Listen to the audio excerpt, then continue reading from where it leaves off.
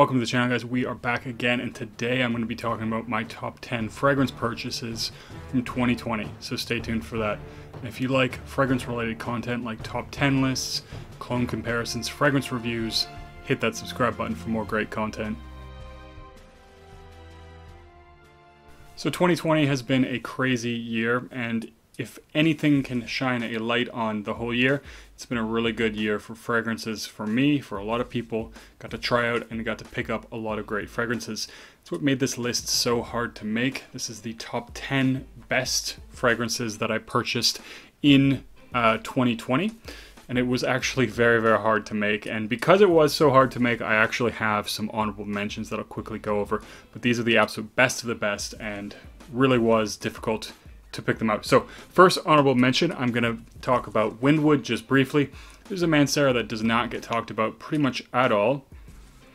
I know I really like this one. It's a violet heavy woody fragrance. Reminds me a lot of He-Man Rocky Mountain by D Squared. There is a definite similarity. I know that fragrance was discontinued.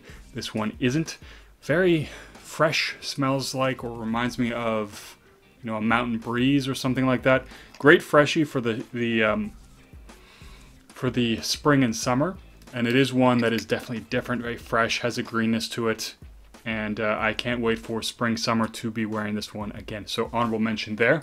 Another heavy hitter coming up that actually didn't quite make the list, almost made the list. I think this is a great one for spring, and that is Sultan Vetiver by Nishane. Honestly, this is potentially the greatest vetiver fragrance of all time. Very gentlemanly, very classy, yet I feel like you can wear it most any time if you really want to, although I find spring is a really nice time to wear vetiver dominant fragrances. It has that really nice smoky vetiver that transitions into like this sort of marshy vetiver that I like to describe it as, and really does showcase really a lot of different facets of vetiver and how it can be used in a fragrance. Nice, complex, robust, and gentlemanly. Next one, by the Yuzu Grove. This one actually did grow on me a little bit. If you saw my review, I was a little disappointed in the sense that I really was hoping this would be a lot more tart. It might have been in the top 10 if it was a little bit more tart, but this is one that honorable mention because I think it will be nice to wear in the spring, summer. Not the absolute best fragrance in the world, and that's why I didn't make it in the top 10, but it is nonetheless a very refreshing, very nicely done citrus fragrance. And the next one, I knocked this one off the list because I have another Kilian, actually a couple Kilians that I'll get to in a second, but this one is Musk Oud. Beautiful musk with rose. It does have some slightly woody undertones, but the oud in this one not really very prominent. It's more of a musky fragrance, but it is the ultimate in class and luxury. Honestly, if I was going to reach for one fragrance for a very highly formal occasion from my collection, this one would probably be it. It just smells like luxury, smells like class. You know, I do sometimes wear this one casually, but ultimately it is so well suited for those formal occasions. And to me, this is Alberto Morealis's swan song, if you want to think about it that way. It is his best fragrance, the most well-blended, well-composed fragrance that he has, and showcases every facet, I think, of his ability as a master perfumer. This is amazing stuff, and it's not one that's talked about a lot by Kilian, so if you do like those musky, somewhat rosy, woody fragrances, give that one a chance, get a sample of it, and see what you think of it. So we're finally into the top 10, and I'm going to start off with one that has been on my list of fragrances to buy, or was on my list of fragrances to buy for quite some time. And that fragrance is none other than Viking by Creed. This is one of those fragrances that, for me, I think it could easily be a great fall signature scent. It just has that really nice sort of barbershop vibe, but done in a very mature, classy, and modern way. It also manages to make rose a prominent figure or note in the mid of this fragrance, and it is nice to see a rose fragrance that's done in a very nice, classic, masculine way. Very nice, refreshing, spicy in the opening. I do really like that. It has mint. That mint is very, very spicy, or very refreshing, but it has a lot of spice to go with it. It gives it this really nice, hearty backbone. Do like this one. I've seen a lot more people coming around to Viking I know it was not greeted that well when it was first released, but a lot of people are coming around to it. I'm happy to see that because I think it is a fantastic fragrance. One of the best from Creed's that's available. Definitely in my top 3 Creed fragrances for sure. Now, number 9 is Sedley 2020. Now, 2019, Sedley was released. I know a lot of people did like the smell. The performance was abysmal. So this one is just so refreshing. I love the mintiness. It has this really nice sort of effervescent, bubbly, fizzy kind of a quality. And, you know, in the 2019, I would find that even if I got any longevity, it was basically a skin scent. This thing, they've almost gone too far with it. So this one, I'll go 2 sprays and it's just projecting beast mode off me for like 4 or 5 hours. And it does last longer than that. Definitely pushes towards that 8-hour mark. And it does have a very nice woody dry down that complements the nice citrus, fizzy, effervescent kind of opening that it does have. And I just love it. And it's one of, it's definitely one of PDM's more original fragrances. Personally, this doesn't remind me of anything. There's nothing I know. I mean, I know somebody said Hugo Boss bottled Infinity, which I did try, and to me, they don't smell anything the same. Maybe there is a fragrance that this one does smell like, but personally, I haven't smelled it, so I do really like that one. And probably one of the best freshies from Parfums de Marly.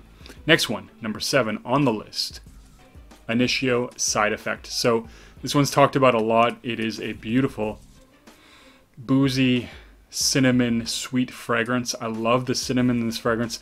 This one opens up a lot like a boozy orange soda, which I actually really love about that. I don't know if it's because for me, I used to drink spiced rum and orange soda mixed together, which does taste really good. And this really reminds me of, maybe it's the bit of the spices and the rum and the sweetness that really makes that composition for me, but absolutely great. So boozy to the point that it is sometimes comes off feeling very watery or almost aquatic. Very sweet, very sensual, and very enjoyable fragrance. So Side Effect, of course. I mean, this is probably one of the most talked about from the house and needs absolutely no introduction whatsoever. Next one on the list. I was very happy to get my hands on this one because it is a limited edition, and it was a limited edition. I almost didn't get this one, but Maximos was kind enough to help me get my hands on a bottle of this, and that is Straight to Heaven Extreme. And this really is an extreme version of Straight to Heaven. They've managed to amplify the boozy notes, and they've amplified the vanilla, so this is a sweeter, boozier version of Straight to Heaven. Now, I will say the one nice thing about Straight to Heaven, I do appreciate that it's much woodier, and I do really like that woody component, but this one has this really amped up booziness and sweetness that is just very sensual and yet very, I feel like because of the booziness, it does have a certain level of confidence to it, and it is one that is quite well blended and quite unique. Now, it does have, typically for me, better performance than Straight to Heaven, although I will say, after letting my Straight to Heaven sample that I had sit for a while, it did perform a lot better. Nonetheless, great fragrance. Was happy to get it. This is a good one for special occasions, but of course I do like to wear it just you know, when I go out. I think if you're doing a night out or something, this is a great fragrance too. Now, we are in the top 6 actually. So this, in the 6th spot, I have put another Kilian fragrance, and probably no surprise to anyone, and that is Angel's Share. So this was released 2020, absolutely great, you know, boozy, gourmandy kind of a scent. I get a very boozy apple pie with this one. I know somebody said something about like an apple cider, and I can definitely see that because I think something about the cognac, it does have a bit of an apple-ish quality to it, and it is quite boozy in the opening, so it can give that impression, I think. And of course, the presentation, as with all Kilian's, absolute beauty of a presentation here, so the bottle, but it has this also very beautiful cinnamon note. Does remind me a little bit of a Wajan. Fortunately for me, I guess, I'm almost out of Wajan, so this can definitely be something I use until if I decide to buy another bottle. But this is so masterfully done. I think one of the reasons, I will be honest, that this didn't place higher is this smells so good to me for like 6 hours or so. And then deeper in the dry down, what I get is this nice creaminess, which I do like, but sometimes it gives me a little bit of a latex vibe deep in that dry down. Definitely does knock it down a few notches for me, but the first 6 hours, absolutely amazing. After that, it's nice, but it's not as good as the opening, that initial burst of the cognac, the cinnamon, the sweetness. Absolutely amazing, amazing opening, and mid as well. But the deep dry down, like I said, sometimes I get a hint of that latex, which I'm not a big fan of. Next on the list, another gourmand type of scent, and I was very lucky because this fragrance is hard to get, and of course that is Xerjoff Italica. Now this one I managed to get actually from the Xerjoff website. Xerjoff has done or had done a release of city exclusives on the website for a short period of time. And it was actually right around April, so right around my birthday, that this became available on the website. And what's even crazier, the price that they were selling it for in the North American store was cheaper than retail if I had gone to Harvey Nichols and bought this retail. Now, of course, I had a bottle previously. I mentioned this in another video because I was in London. I picked up a bottle. Absolutely loved the fragrance, but it did have a bit of a leak. You know, I managed to decant out most of it and get my money back. But it was very disappointing because the bottle had been ruined. It had stained red. The fuzz was all gooey and stuff. This one did manage to get another bottle of it when the opportunity arose, and the bottle is in perfect condition. So very happy about that. This is one of those beautiful, creamy, milky kind of almond biscuit fragrances that is really, really good. In fact, I don't really know anything that smells really quite like it, and it is an absolute beast mode performer. Exceptional longevity, nice, sweet beast mode, thick sillage. So I do really like this one. It does feel a little bit more like a special occasion fragrance, but because you know, I want to use my fragrances, I definitely wear it other times for sure. Now the next one, another gourmand. So you might notice I do love my gourmand fragrances. This is a 2020 release, sweetly known by Kerosene.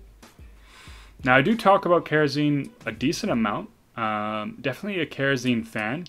So out of like all of the designer, or sorry, the YouTuber fragrances, so if you don't know, the guy, the perfumer from Kerosene used to have a YouTube channel a long time ago. And when he started doing his own brand, he stopped doing YouTube videos. So this one lasts absolutely forever. Total beast mode fragrance. You know, it'll easily last 12 hours on skin easily, if not longer. So this is absolute beast mode. This may be the longest lasting fragrance that I own. Absolutely love this fragrance, and I love Kerosene as a brand. They have a lot of really high quality, good, unique fragrances. So happy to have this one in the collection. And I will probably add a few more Kerosenes as well, especially because I am running low on some of the other fragrances that I have from them. So I might finish those off and order something new. Who knows? Now the next one was actually a blind buy, and mostly on the recommendation. A subscriber had hyped this one up so much, and he sent me a sample, and before I got the sample, I just decided, you know what, I'm going to buy it. He talked about it so much, it's how great it was, and honestly, it is that good. This Naxos. This is such a beautiful, well-crafted, masterfully blended fragrance. It is just so good. It's this sort of honeyed tobacco, sweet, luxurious, warm, inviting, sensual. It's really, it does everything that I want a fragrance to do. You know, it's a charismatic fragrance in my opinion. It is very alluring. It has this beautiful, sweet, honeyed tobacco that just speaks volumes. Now, it is a little bit linear in my opinion, but to me, that's not a problem when I love the way that it smells. So to me, again, fragrance doesn't have to be complex to be really, really good. And in the case of Naxos, it's done so well that it doesn't matter to me.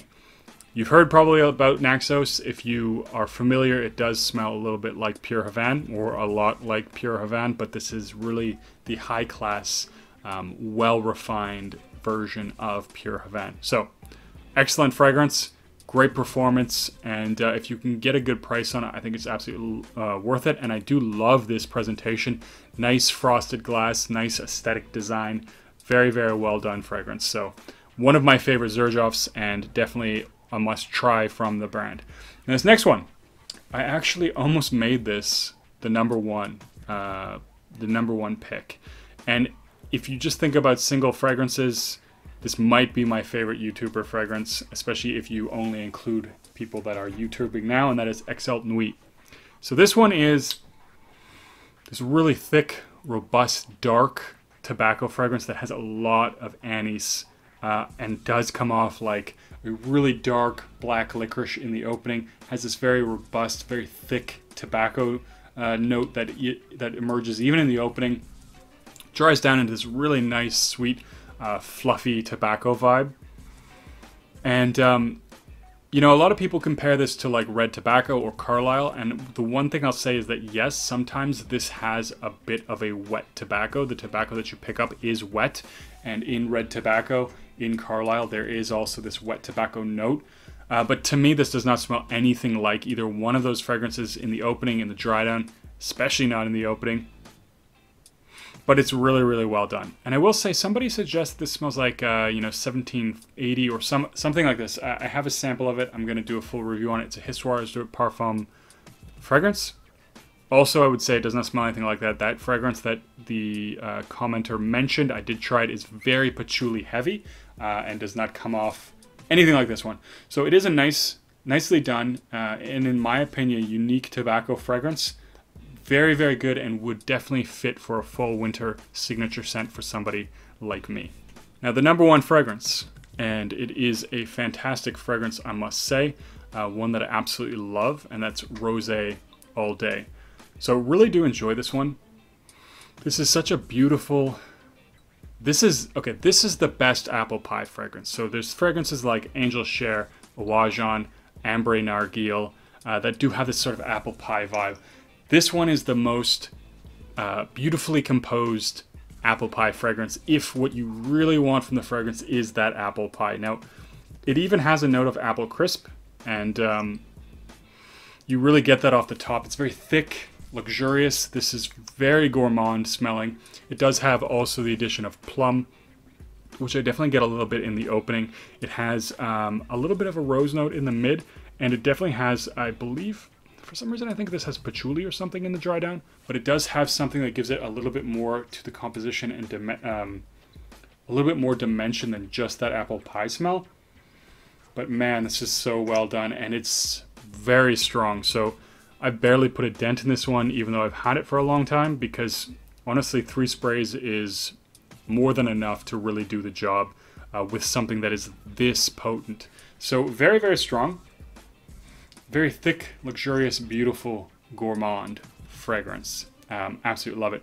So those are my top 10 picks and a few honorable mentions. If you guys made some great picks or purchases this year, or sorry, last year, 2020, leave a comment down below. Tell me what your best purchase was. And as always, don't forget to like and subscribe. I'll see you guys in the next video.